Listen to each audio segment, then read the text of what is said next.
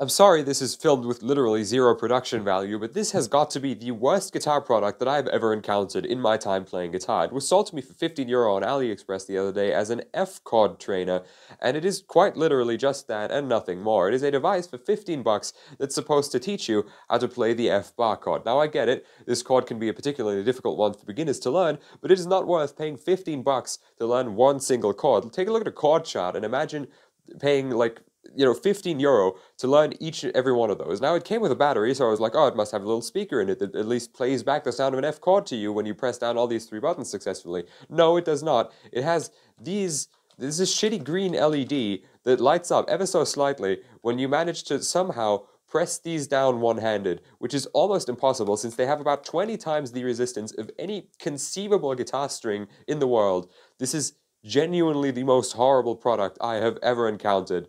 Jesus Christ.